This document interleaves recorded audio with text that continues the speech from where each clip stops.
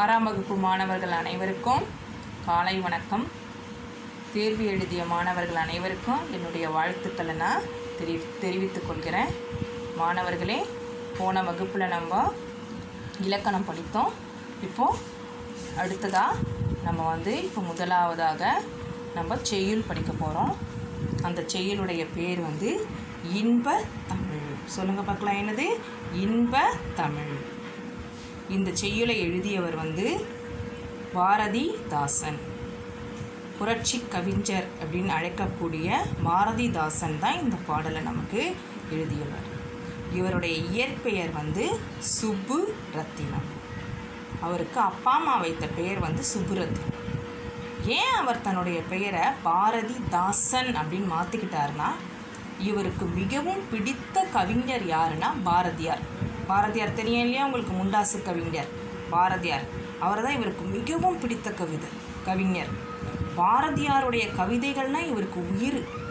அதனால் பாரதியார் அவருடைய பேரில் அந்த பாதி இருக்கு இல்லையா, பாரதி, அதை தன்னுடைய பெயராகவும், பாரதி தாசன்னா அவருடைய பாட்டுக்கு இவர் அப்படியே அடிமையாக இருந்தார்.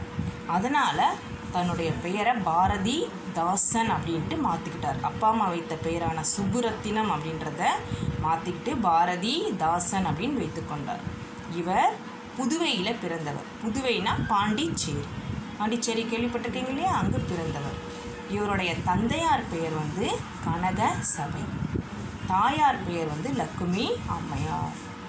இவருக்கு நிறைய பட்டங்கள் இருக்குது. புரட்சி கவிஞர். புரட்சி அப்படின்னு சொன்னால் என்னென்னா, யாருமே சொல்கிறதுக்கு பயந்த கருத்தை தைரியமாக யார் எடுத்து உரைக்கிறாங்களோ, சமுதாயத்தில் ஒரு தவறு நடக்குதுன்னா அந்த தவறை சுட்டிக்காட்டி தைரியமாக யார் வெளிப்படுத்துகிறாங்களோ அவங்க தான் புரட்சியாளர். அந்த மாதிரி அந்த காலத்தில் சமுதாயத்தில் நிறைய கொடுமைகள் இருந்தது. பெண்களை அடிமைப்படுத்துவது, தொழிலாளர்களை அடிமைப்படுத்துவது, விதவைகளை கொடுமைப்படுத்துவது, அந்த மாதிரி நிறைய கொடுமைகள் நடந்துட்டு இருந்தது. அந்த கொடுமைகளை எல்லாம் எதிர்த்து போராடியதுனால இவருக்கு புரட்சி கவிஞர்ன்ற பட்டம் கொடுத்தாங்க. அப்புறம் பாவேந்தர் அப்படின்ற பட்டம் இருக்குது.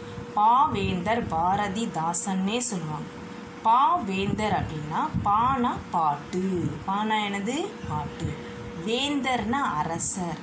பாட்டுக்கே இவர் அரசராக விளங்கியவர். அதனால் அவருக்கு பாவேந்தர்ன்ற பட்டமும் கொடுக்கப்பட்டது. இவர் நிறைய நூல்கள் எழுதியிருக்கார். இவர் குடும்ப விளக்கு, இரண்ட வீடு, அழகின் சிரிப்பு அப்படின்னு நிறைய நூல்கள் எழுதியிருக்கார். நிறைய கருத்துக்களுக்காக பாடல்கள் எழுதியிருக்கார்.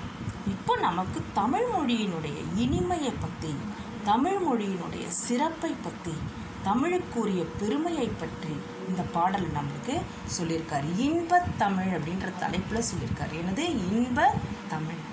தமிழ்னாலே இன்பம் தான். இன்பம்னா என்னது? ஹாப்பி, மகிழ்ச்சி, சந்தோஷம். தமிழ் மொழியை படிக்க படிக்க அது நமக்கு என்ன கொடுக்கும்? இன்பத்தை கொடுக்கும். இந்த பாடலில் அவர் தமிழை ஒரு குழந்தை போல் கொஞ்சி இந்த பாடலை அவர் சொல்லியிருக்கார்.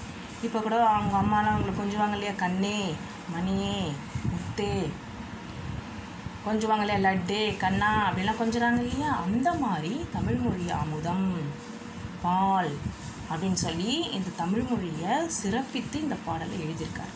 நான் இன்றைக்கி வகுப்பில் உங்களுக்கு இந்த பாடலை மட்டும்தான் இப்போ படித்து காட்ட போகிறேன்.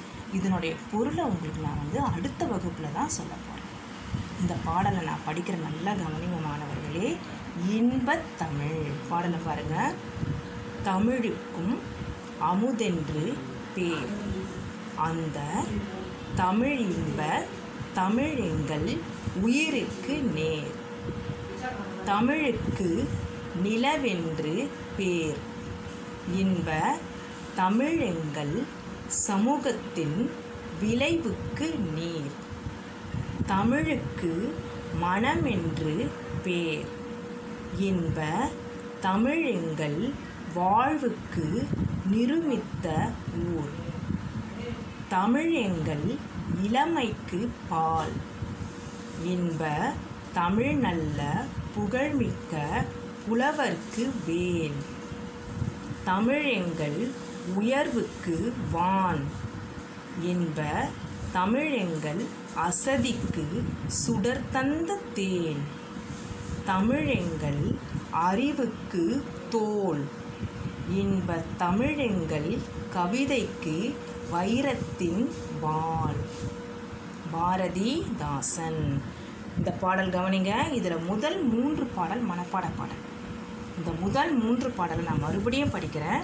உங்களுக்கு நான் வந்து இந்த பாடலை வந்து ஃபோட்டோ எடுத்து அனுப்புகிறேன். படித்து மனப்பாடம் பண்ணி எழுதிக்கோங்க. அடுத்த சாட்டர்டே அது உங்களுக்கு டெஸ்ட்டுக்கு வரும்.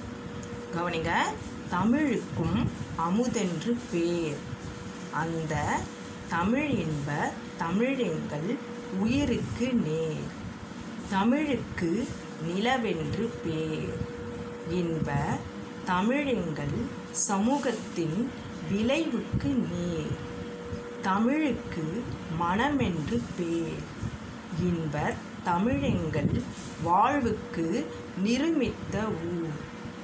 தமிழெங்கள் இளமைக்கு பால், இன்பத் தமிழ் நல்ல புகழ்மிக்க புலவர்க்கு வேல். தமிழெங்கள் உயர்வுக்கு வான், இன்பத் தமிழெங்கள் அசதிக்கு சுடர் தந்த தேன். தமிழெங்கள் அறிவுக்கு தோல், இன்பத் தமிழெங்கள் கவிதைக்கு வைரத்தின் வாள். தமிழ் மொழியை கொஞ்சம் ஒவ்வொரு லைனையும் ஒவ்வொரு வரியில தமிழை வந்து சிறப்பித்து சொல்லியிருக்காரு.